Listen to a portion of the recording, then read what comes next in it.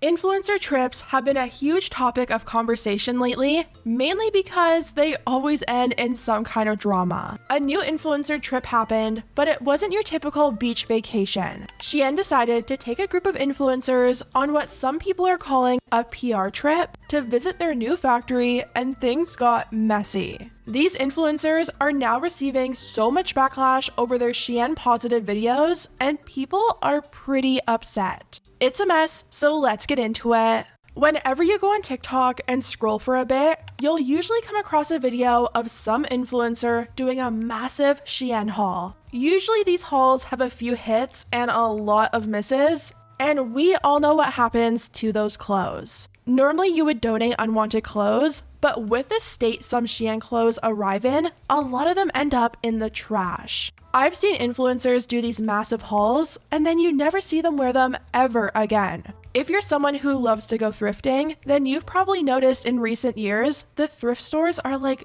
80% SHEIN. I mean, at least people are trying to recycle these clothes, but what happens when no one wants them and they sit on the rack for months and end up being moved out? It's an endless cycle with no sign of slowing down. In 2022, SHEIN became the world's largest fashion retailer, and that's a big problem for our environment. With the cost of living being at an all-time high, many people can only afford to shop places like SHEIN, and that's why this conversation can get tricky. A lot of the time when someone brings up how bad SHEIN is, normally people will say, well, I'm sure you've bought clothes from H&M or Zara. Most of these stores are unethical, but we don't have to have an all or nothing mindset. Cutting back on buying from places like these, even a bit, has an impact. And with SHEIN being the biggest offender out of all of them, they're the ones that have a target on them right now. SHEIN is producing clothes at an alarming rate, way above anything any other competitors are doing. Medium.com touched on this, and they wrote,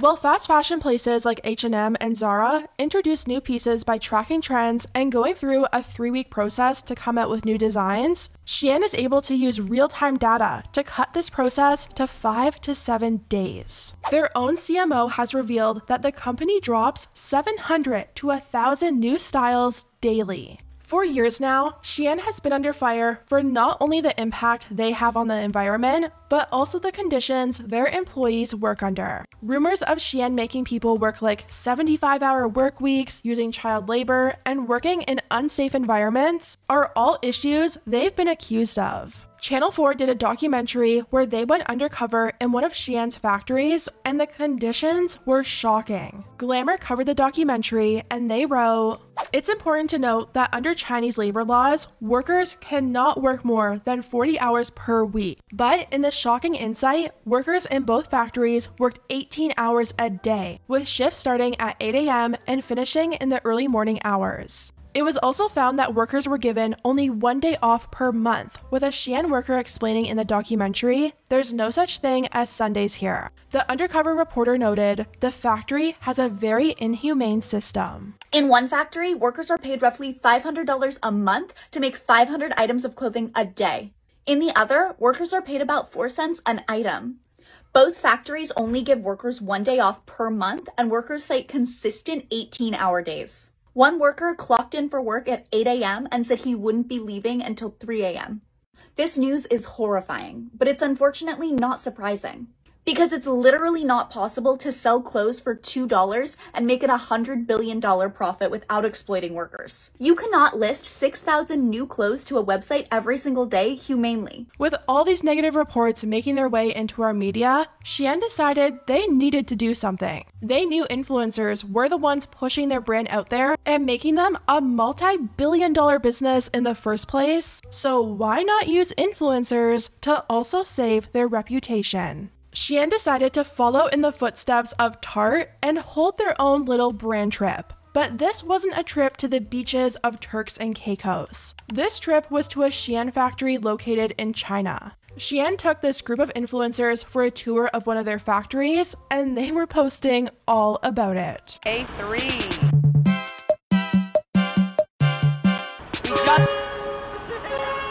We just pulled up. My mouth, I'm still picking it up off the ground. It's so big. Today we are at the SHEIN warehouse where the products come directly from this facility to your home. I went on a brand trip to China with SHEIN. I still can't believe it. To the hotel, I freshened up and then went to go have some lunch. Here is my cute little outfit, and again, I got to enjoy the view while eating. So it's day 2 in Guangzhou with SHEIN, and today we got to visit one of SHEIN's leading factories where they produce the clothing. I'm not gonna lie, I really expected it to look like it does in the movies, like really dark and dingy, but I was really surprised to see each piece handled with care, and it was also nice to see our SHEIN designers there and so happy seeing their products being put into production. And these influencers all have a good amount of followers. One of them has over 4 million, and the one we're mainly going to be focusing on today is Danny DMC with nearly 300,000. Danny has been building a relationship with SHEIN for a few months now. Back in February, they took her on a brand trip to Lake Tahoe. Okay, so you walk in, like, come on. Come on. Act out bed with all the SHEIN stuff. They've been sponsoring some of her videos, and earlier this month, they invited her to China to see a factory. I'm saying a factory because this is literally just one out of thousands and thousands of factories that SHEIN uses all across the world. In all these videos they're posting, we're only seeing what SHEIN wants us to see. In May, Danny posted a video talking about how she had dinner with higher-ups from SHEIN and how they apparently answered all the questions she had. Get ready with me for a brand dinner with the president of the company. Okay, so tonight I am going to catch steak and I am meeting with the president of SHEIN. Do I believe that SHEIN has made mistakes? Absolutely. Do I think that they are capable of coming back and being a better company and a better brand? Yes.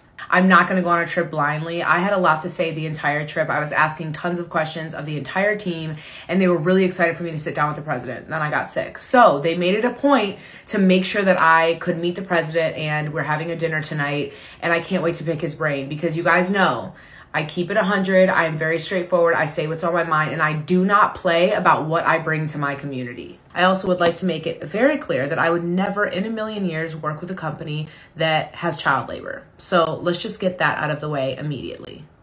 You know, some influencers may disagree with me, but I, especially being an activist for humanity, I believe that we have a lot of social responsibility as influencers. They ended up signing a deal, and this creator made sure to note that SHEIN was paying her well. And I got invited to this dinner that the heads of SHEIN were at, and I got so much good information, and I want to share it with you guys. We've come together, signed a contract, I signed a deal with them, and they have come all the way correct. So that's the first thing I want to note is that they take care of their creators, and especially as a plus size creator, I am about 60% of the time underpaid, and they have definitely not underpaid me and taken great care of me. Which is so ironic considering the fact that SHEIN pays the people who actually make their clothes literally next to nothing. But as long as she's being paid, right? The video leads up to her big brand trip with SHEIN to China.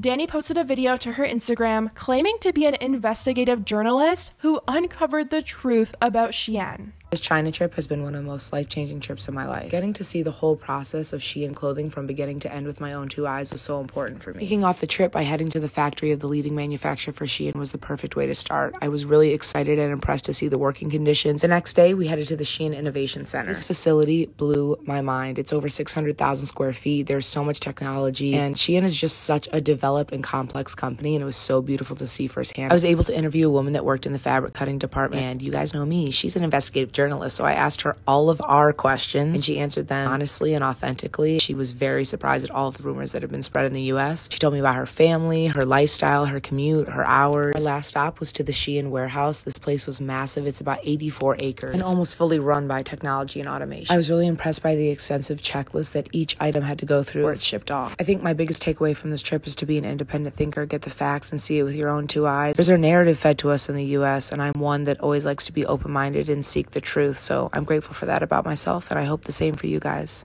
She wrote a caption next to her video which says, "It's hard for me to even put into words how this trip has impacted me. Not only getting to see with my own 2 eyes what the entire process of SHEIN clothing looks like from beginning to end, but also getting to experience China, surrounded by people born and raised there, completely expanded my mind and just further confirmed how important travel and perspective is. You have to remember, our country is filled with so much prejudice. We want to believe that we're the best and no one else can be better. But what if we're just different and no one's better than another? We can accept our differences and be intrigued by the individuality of it all.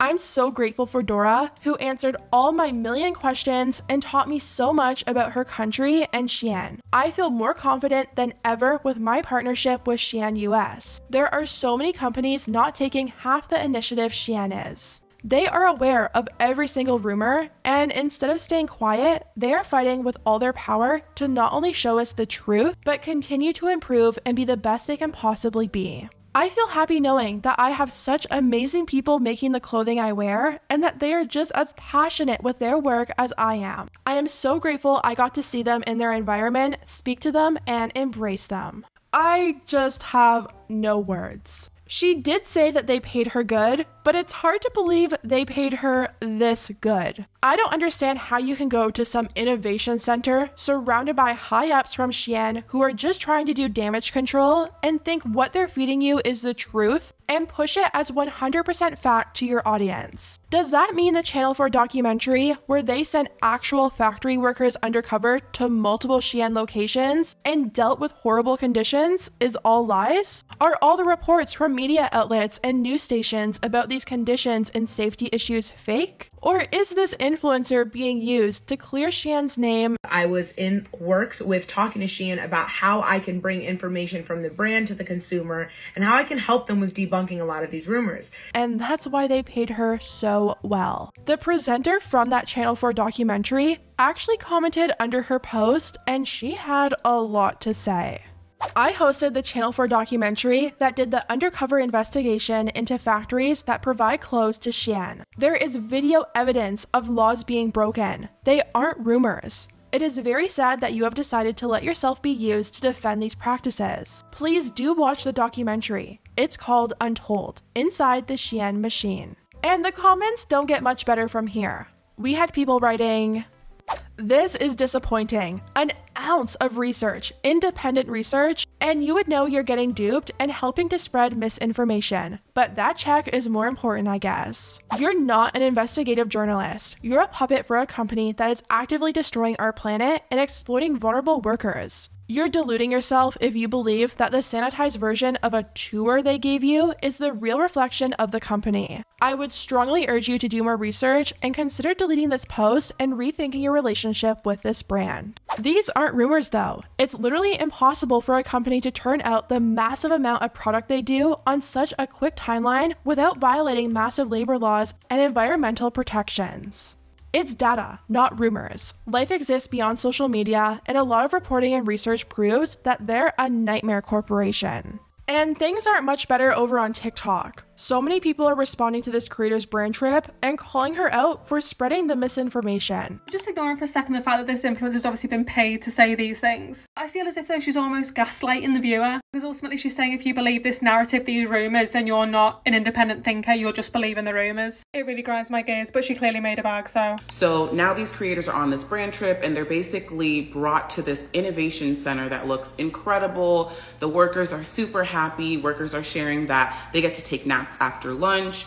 And basically what it looks like is this is a PR stunt for SHEIN. Let me tell you, that was a total PR stunt. Factories in China have been automated like that now for close to 15 years. So what SHEIN is doing is not innovative, even though the influencer thinks that this is a very innovative process. It's not. It's well behind what all other factories have had for many, many years. Plus, we all know all the conditions that SHEIN workers work under. We know the pollution that happens with SHEIN. We know their business model is based very much on the Zara model of producing as much as possible for the lowest cost as possible. So there's no way any of that could be sustainable. It's all greenwashing PR madness. So it makes me really sad. This creator did end up responding to the backlash and pretty much said that she didn't sell out. She denied being paid to say anything and tried to use the excuse that most of us do have clothes made from unethical companies. I'm not the